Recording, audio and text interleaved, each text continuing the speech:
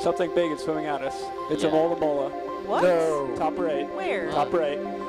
Zoom in, please. Zoom Oh my in, God, somebody right. get Kate. It's a Mola. Oh my Oh my God! No! You are kidding. It's a Mola.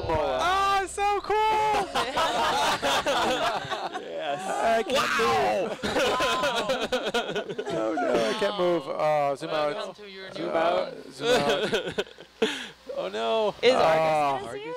No. No, I can't see anything. Oh wow! That's awesome. Yeah. So Mola can be like what, up to a ton in weight? They can be pretty heavy. Heavy They're fish. pretty goofy.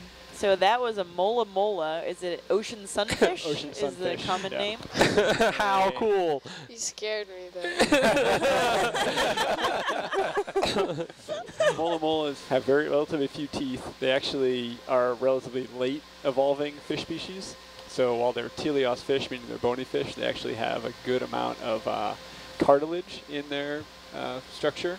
They oftentimes eat gelatinous zooplankton, and sometimes just their fins. You'll see them up above the water, so sometimes people mistake them for sharks, but they're pretty floppy. So you might look out, see a fin above the water, and think, oh, it's a shark, but if you watch it for a second, you'll see it flopping back and forth. The other thing they do is oftentimes they can come up to the surface and they'll actually just lie flat and just almost sun themselves. Wow. Hence the name. Sunfish. Yeah.